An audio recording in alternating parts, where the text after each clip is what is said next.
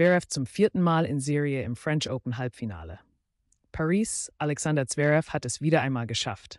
Der deutsche Tennisstar steht zum vierten Mal in Folge im Halbfinale der French Open und setzt damit seine beeindruckende Serie auf dem roten Sand von Roland Garros fort.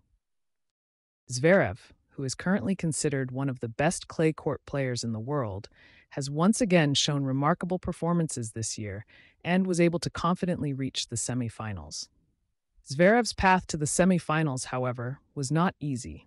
In the early rounds, he had to face several strong opponents, including some dangerous outsiders. Nevertheless, the 27-year-old showed his class and nerve in every match.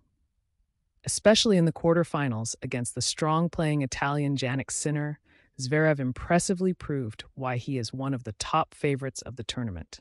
In a hard-fought match, the German ultimately prevailed with 6-3, 7-6, 7-5 and 6-4. Obwohl Zverev in der Vergangenheit bereits mehrfach im Halbfinale der French Open stand, konnte er das Turnier bisher noch nicht gewinnen. Seine beste Leistung zeigte er im Jahr 2022, als er bis ins Finale vorstieß, dort jedoch dem spanischen Ausnahmespieler Rafael Nadal unterlag. Der diesjährige Halbfinaleinzug ist daher ein weiterer wichtiger Schritt in Zverevs Karriere, um endlich den lang ersehnten Grand-Slam-Titel auf Sand zu gewinnen. Die French Open are considered one of the toughest tennis tournaments in the world.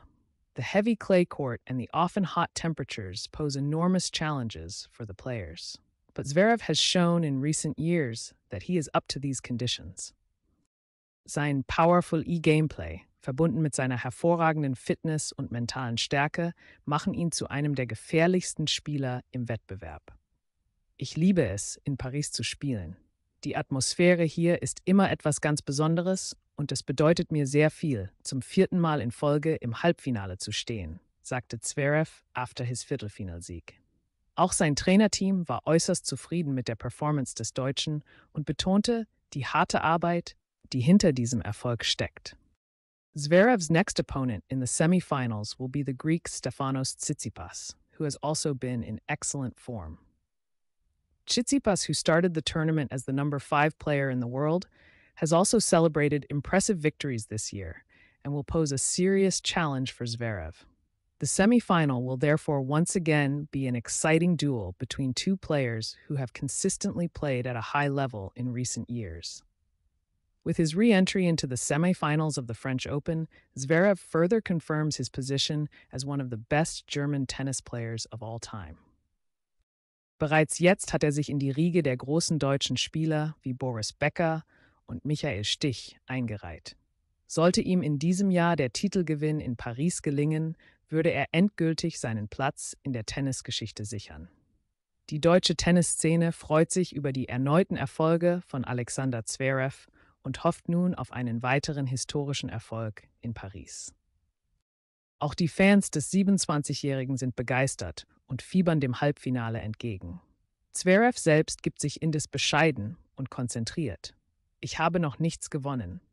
Es liegt noch viel Arbeit vor mir und ich werde alles geben, um meinen Traum zu verwirklichen. Die kommenden Tage werden zeigen, ob Zverev den nächsten großen Schritt in seiner Karriere machen kann. Eines steht jedoch fest. Mit 4 Halbfinalteilnahmen in Serie bei den French Open hat sich Alexander Zverev bereits jetzt als einer der konstantesten und besten Sandplatzspieler der letzten Jahre etabliert und wird auch in Zukunft eine wichtige Rolle im Tenniszirkus spielen. Autor Anita Farke, Donnerstag, 6. Juni 2024.